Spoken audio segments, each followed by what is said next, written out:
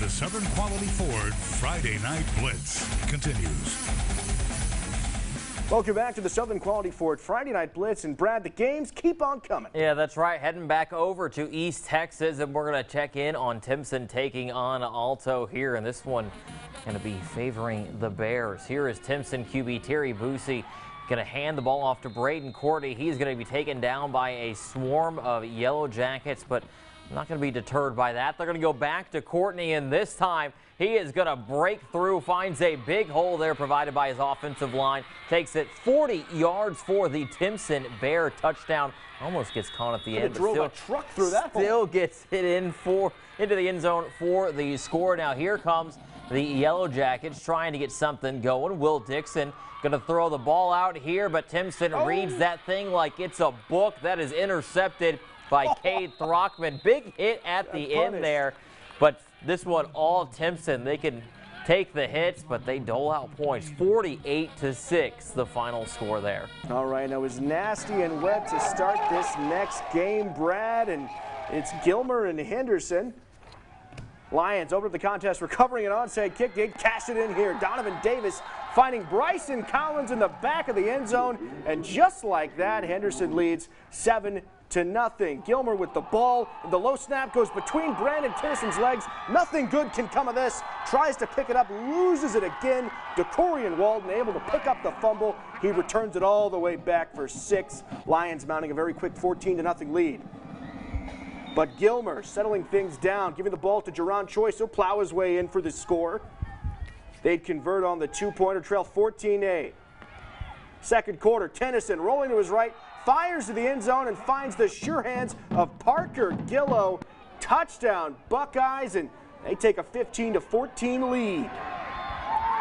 Late in the first half, Tennyson goes deep and hits Marche Spraglin, and Spraglin will hustle down the sideline in for the score. Gilmer led 22-15 at the half. They would hold on for the victory in this one, 22-20. Brad, one of the best games of the night. That's right. Now we're going to go head up to Arkansas, and now this is Parker Chapel taking on Lafayette County. And taking a look here, Parker Chapel on offense going to go to their big running back here. He's going to bounce to the outside.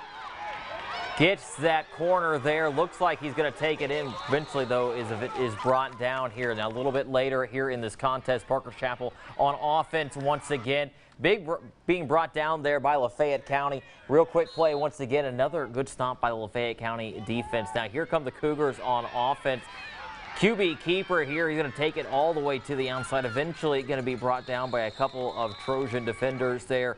Right there, fans out there in the stands liking what they're seeing. Now, Cougars going through the air. This one going to turn into 6. Lafayette County leading it 7-0 at that point, but Parker Chapel coming back to win the game as they take its final score, 28-16. Lafayette County falling tonight. Let's head over to CrossFit, Brad. Let's check out that game. It was an exciting one tonight. Panthers in their home territory at the start of the season. All right, that's Kendrick Carey tossing it to Gary and Curry. Defensive tackle slows him down. Okay, the Eagles find a way to score. Let's see. Here they are, 3rd and 10 on their own 20-yard line. Tyreek Jones trying to find an open man, doesn't see him, carries it himself, shakes off 4 defensive players before he's finally brought down, but not after a huge gain on 3rd down. Fast forward a few plays later now. Eagles facing another 3rd down, and it's Tyreek Jones again, setting up the offense here with a nice 5-yard gain. Very next play, Brad, it's 4th and 5. A lot of pressure here on 4th down. Jones trying to find his man. The ball, though, going to be plucked right out of the air, intercepted by the Panthers offense. Did not have a good game tonight. They remain scoreless for the entire second half. Final score tonight, Panthers 16, CrossFit 6. Well, coming up on the Southern Quality Ford Friday Night Blitz, one of my favorite parts of the night. Some exciting top plays from an exciting night of football. Stay with us.